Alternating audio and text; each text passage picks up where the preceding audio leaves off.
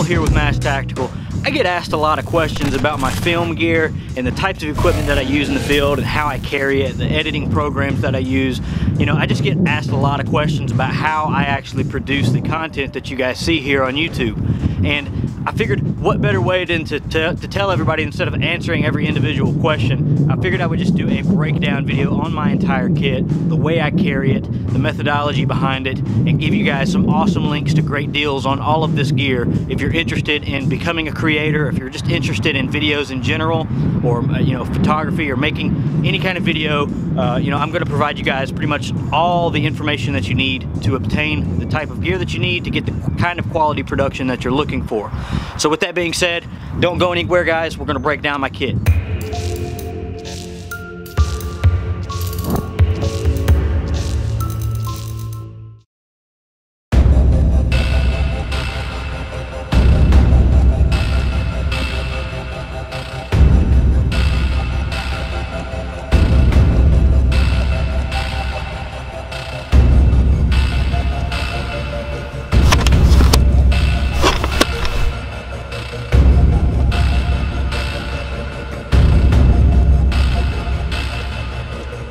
Alright guys, so let's talk about this case for a second. The case that I use is the Pelican 1520, and this thing is pretty much a tank when it comes to keeping your gear safe. If you know anything about Pelican products, you know that they're the highest quality cases that you can really even buy on the market. I got this case, they hooked us up from M.A.S.K Tactical Supply, and you know, I needed this case here recently to house all my camera gear, and M.A.S.K Tactical Supply hooked me up. So be sure to go check out AtlanticTacticalSupply.com and check out their wide variety of high quality tactical gear. They're not your average tactical retailer.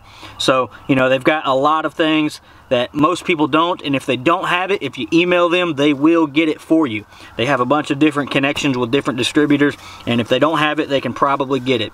So let's go ahead and talk about some of the gear that I've got in this box. So I use two different tripods. The one that I'm actually shooting on right now, I've got my camera set up on it right now, is a Manfrotto, and it's got a swivel head up top, so you can pretty much get any angle that you want to. It's a really high quality tripod. I'll get you guys some more pictures of that later on. But this right here is another little tripod that I use called a Joby Gorilla Pod, and this is a really unique versatile tripod that you can use because it's, of course, bendy, and you can take this and wrap it around a tree if you wanted to.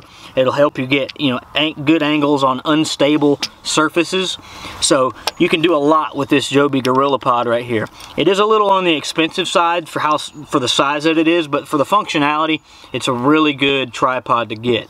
And you can also use it and hold it out and get further extension. You know, if you don't have a good wide angle lens or something like that, you might want to use something like this. That way you can take it and angle it like this, and then bend it out and stretch it out, and then you would be able to get good angles for any kind of selfie-based videography. You know, if you're a vlogger or anything like that, or maybe whenever I'm out scaling a mountain, I might just pop this out, you know, and give you guys some commentary as I'm going up the mountain or something like that. So it's a really awesome tripod to have, and it mounts right here on top of my other tripod. Whenever everything's in here, my standard tripod that I use is 18 inches wide, which is pretty much the exact width of the interior of this case.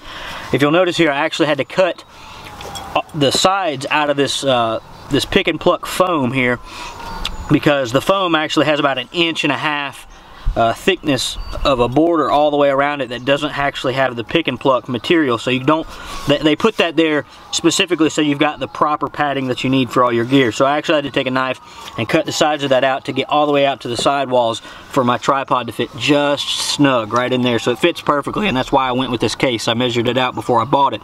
And then the Joby Gorilla Pod just sits right on top of it whenever it's in here.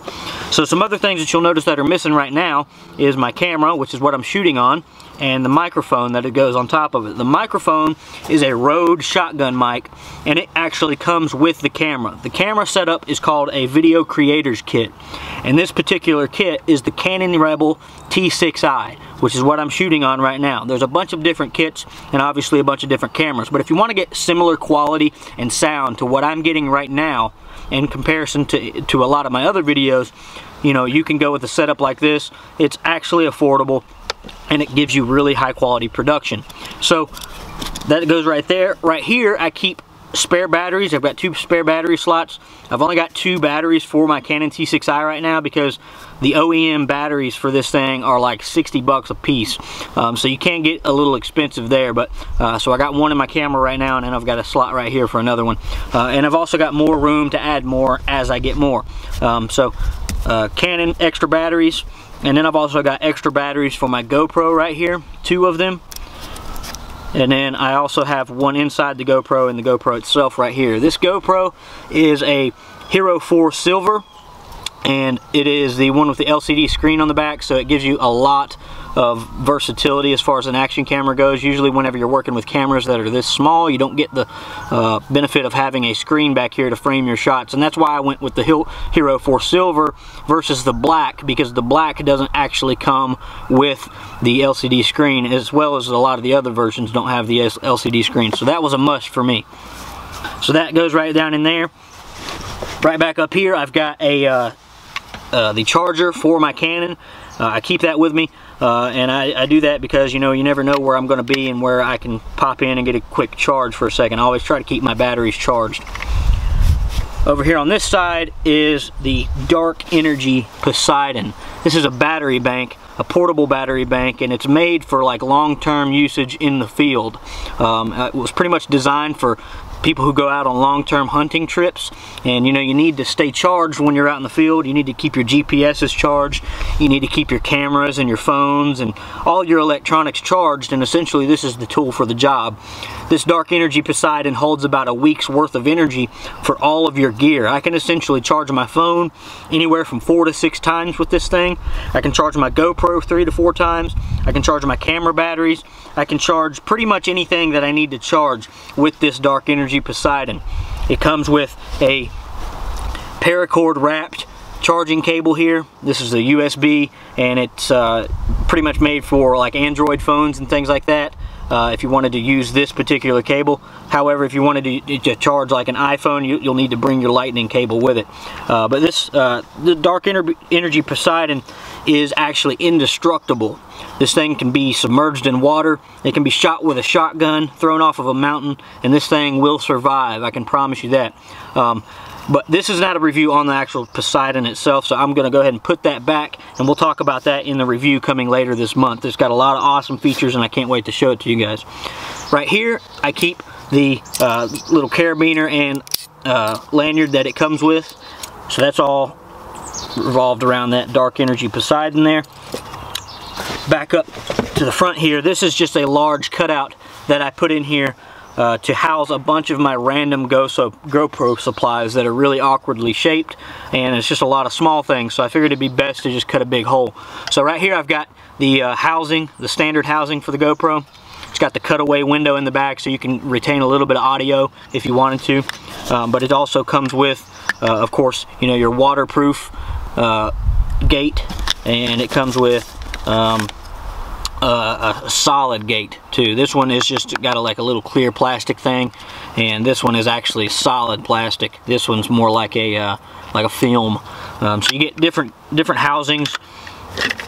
I've also got the chesty mounting harness. You just wrap this around and it mounts to your chest. This here, I forget the actual name of this. I'll find it and put it in the description. But this is kind of similar to the Joby Gorilla Pod that I talked about just a second ago, but it's for the GoPro. So you just take this clamp and clamp it to a table or clamp it to a tree limb or something like that, and you can snake this thing around and angle your GoPro however you need to do it. So that's a really cool mounting feature there. I got the USB charging cable for the GoPro, of course. This here is a hat clip, so I can just clip this onto my hat and run with it. You'll need, you know, the minimalistic housing for the GoPro to do that effectively, otherwise it'll be too heavy. And then the last mounting option that I have here is the head mount.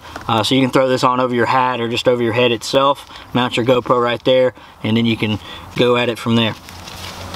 The last piece in here is just the micro SD card housing for the GoPro. You got to have that so you can process your footage.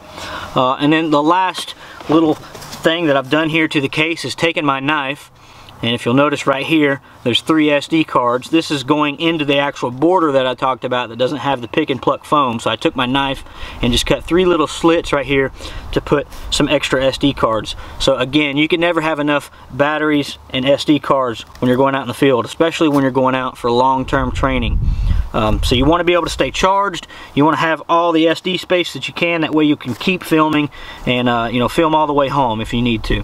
So when it comes to actually editing my videos and getting them up online, I use 2 different programs. Right now I'm using iMovie for the bulk of my video processing, but for all the little pop-up animations that you guys see, like the lower third that'll come up down here and say the title of the movie and it animates in and out and everything like that, all that fancy animation-based stuff is done in Adobe After Effects. So, you know, Adobe After Effects is a really complex program and it's not really made for, you know, average everyday video makers. But for the people that are serious about their video production, you know, you might want to consider Adobe After Effects for a lot of that kind of stuff. And you can even fully edit all your video in Adobe After Effects. I like the simplicity and the speed that I can get with iMovie. I can pump out videos and render them out a lot faster than I can in Adobe After Effects. So I tend to just do my animations in After Effects and then I'll bring them in and import them into iMovie and further process my videos down from there. You know, I find that people don't really care as much about all the flashy transitions and tons of Hollywood production when it comes to YouTube videos. I tend to go a little bit above and beyond the average creator and add in a little extra flash for you guys every now and then, but for the most part it's simple transitions, it's speed, it's more about your ability to tell a story and capture the audience and retain the audience. When it comes to creating videos on YouTube, you've got about 10 to 20 seconds to capture the watcher's attention right off the bat. You have to sell them on staying for the rest of your video. So that's unfortunately where a lot of people fail. You know, if you look back at a lot of my earlier videos, you guys can see a big difference in the quality of what I used to do in today's quality. My speech has gotten better, my overall video quality has gotten better, my sound has gotten better, and that's primarily to getting more advanced equipment as I grow, but also from analyzing the way that I do things over time. You know, go back and watch your videos and see where you're, you know, what kind of words that you're using. You know, I like to say a lot, and you guys probably know that. You know, there's some videos that I have where I've said over 250 times, so you know, I just did it again. So there's things that you've got to pick up on about your speech and things that you do. You know, maybe your mannerisms, or you might think they're a little weird, or somebody might think they're weird. So you got to correct yourself as you create videos and learn from your mistakes. That way you can get better. You know, structuring the videos. Sometimes you guys will notice that I'll put my intros right in the front of the video. It just depends on the content and what I'm trying to do. Sometimes I'll wait till about 20 or 30 seconds in. This video is a good example of that. I waited, you know, I captured your attention right up front, and then I waited to show you guys my actual intro. So there's things that you need to do and things that you can experiment with whenever you're creating video to get better and retain the audience's attention. Right now, my average view duration is around 7 minutes and 30 seconds, which is a few minutes ahead of what most big-time creators actually even get. So that just goes to show you, when you start focusing on the things that really make a video great, you know, telling a story, being able to capture the audience, having good perspectives, angles, and lightings, you know, switching things up. You guys will notice, you know, a lot whenever I'm walking through the woods, I'll get like 3 or 4 different angles of me walking through the woods. Those are the things that you got to do. It's a little annoying, it takes more time, but you know, at the end of the day, if you want to be a quality video creator, you want a chance of making this an actual job for you, you've got to invest in going the distance. You got to do more than what everybody else is doing, right? And especially when you're in this industry and everybody and their grandmother makes tactical videos, gear reviews, training videos, and things like that. I've got a lot of competition. So that means I have to go the distance and stand out amongst all the rest. And I think that our channel growth here recently is a prime example of that working. So if anybody's got any questions about this gear at all, or any more of my processes, my methods, anything like that, I'm happy to answer anything. I would love to help you guys. And also, if you do like this video and you like the kind of content that I put out and what we do here at M.A.S.K, you know, and you want to get this kind of gear, be sure to check out our Amazon outpost in the links below. I'll be giving you guys individual links to all this gear that I have, so you can pick it up and you can start creating on your own too. And again, that'll help our channel grow because we get affiliate commissions for that kind of stuff.